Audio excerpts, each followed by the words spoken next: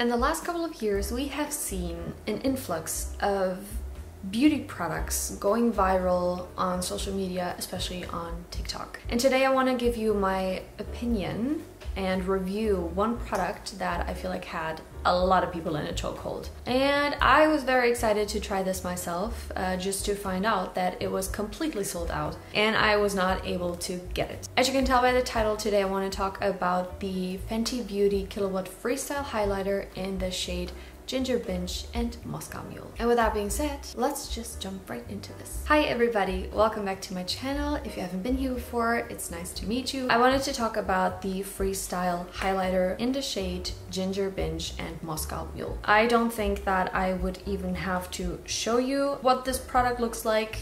You probably all have seen what it looks like. And I just got my hands on this product this year and I've been wanting it ever since Madison used it in her Vogue makeup video. From that day on, Charlotte Tilbury's Pinkgasm Beauty Light Wand was sold out for a long period of time. I have done a video on the Charlotte Tilbury Pinkgasm Beauty Light Wand as well. If you want to watch that, it's up here. And she used both products together. Ever since that, I wanted to try it, but I couldn't get my hands on it. And this year I was like, okay, my Sephora online still does not have this product. So I ordered it from the Fenty global website and it was even on sale. And I definitely got surprised when I got this highlighter. Because of the shade, a lot of people use it as a blush, which I totally understand. Sometimes using a shimmery blush may not give you all you want, and using a deeper toned highlighter can be a good idea, especially when you want to use this as a topper. If you have a deeper skin tone, this would probably be such a beautiful rosy, coppery kind of highlighter, but on my fair skin tone and on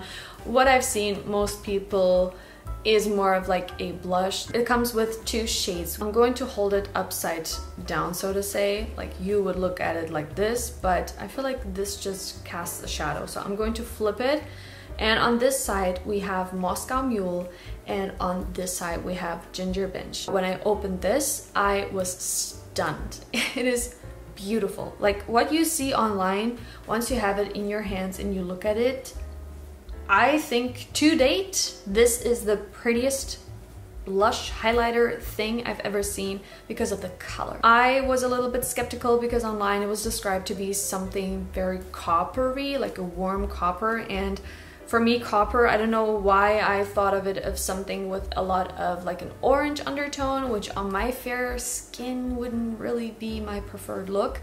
But upon opening it and seeing that it's actually a more rosy toned, pink toned copper color, I was so happy about it. Like it has less of an orange terracotta tone to it and more of like a rosy pink hue, if that makes sense, which I feel like is so beautiful and so flattering. So that was very surprising to me. The next thing that I noticed immediately was that Moscow Mule has a lot of glitter in it.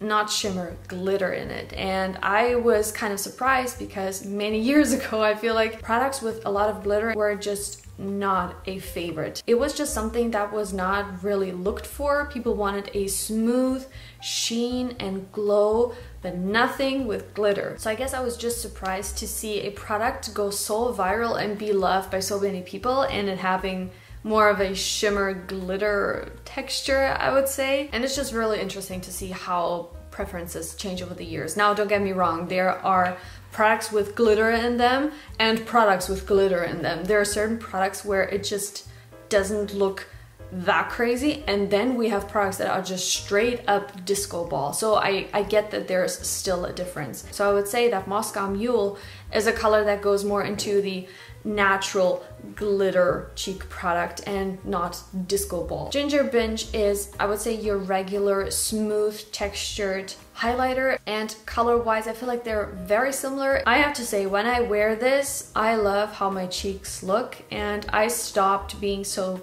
picky with glitter and shimmer on my cheeks. It's just going to make you more glowy, it reflects more light. I prefer to use this on top of either a matte powder blush, on top of a just smooth cream blush. Nice combination would be a very cool toned blush.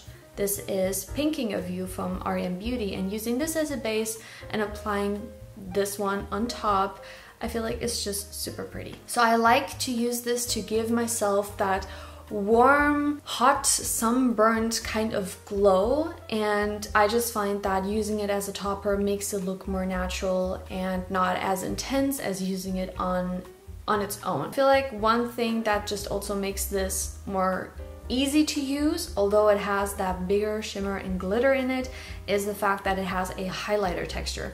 I feel like blushes can be a little thicker and highlighters also tend to not really have a base tone. They're more of just like a sheen, and what I mean by that is if you swatch a highlighter and a blush on your hand, most people would want the highlighter to kind of disappear. When you turn your hand, you can still see the blush and you can only really see the highlighter when there is direct lighting on it. Since it does have some color to it, don't use too much because it could create a little bit of a muddy effect, if that makes sense, but that also comes down to how fair you are. This formula is just so nice and thin that I think it's just no issue. You can really control this product. It just spreads out very lightly because it is so thin and blendable. And I feel like another thing that you can definitely tell is that Moscow Mule, is it Moscow Mule? Yes, the more shimmery one is a lot more pigmented when you swatch it. It has a lot of pigment to it, but again, it's easy to blend onto the skin. It's not going to be super pigmented like a blush since it is a highlighter formula. I feel like this blush has like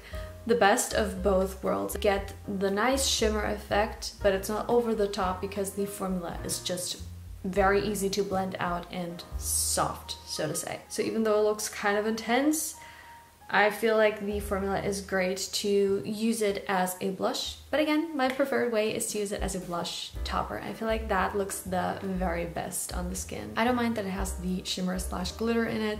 It makes the cheeks just look super glowy, but if you're someone who really pays attention to a very smooth looking cheek, this is not the product for you. This does have a lot of sparkle to it, so just keep that in mind. Today I'm using it on its own and we'll jump into me applying it so you can see how easily this applies to the cheeks. Right now I have no blush on and I feel super pale and ghostly, so I'm going to be applying this. And I like to mix both together, but I take most of the not so shimmery side and dip once or twice into the very shimmery side. That way I don't get like overly shiny cheeks. And I've been really liking to apply my blush kind of like sunburned-ish, and I know this has shimmer, it's going to emphasize my pores, but I'm a human being, I have pores, I don't care. So I'm going to just apply my blush how I usually would, but I'm also applying it a little bit at the very top so you can see the shine that it gives. Really like the tone of it.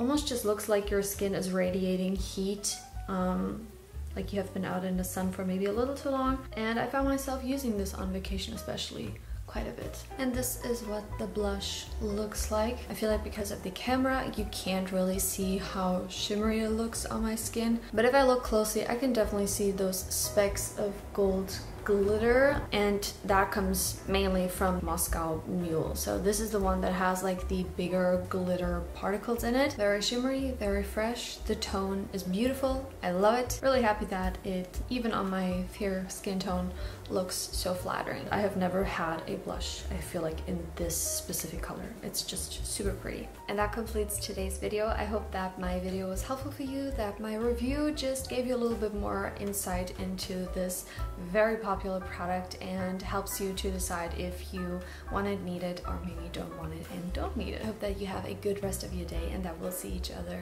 hopefully in my next video. Until then, please take care. Bye!